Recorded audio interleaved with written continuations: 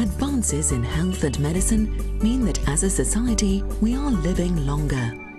But how long will our knees hold out? People are remaining active later into life. People will get more and more injuries which will predispose people to developing arthritis.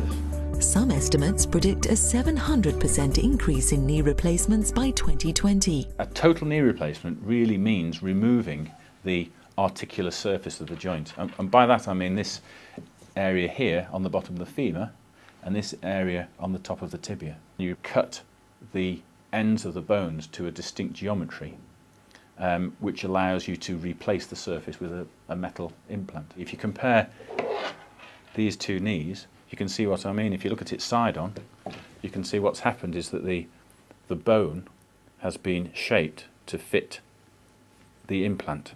And so this implant is put into place and then it's usually cemented on.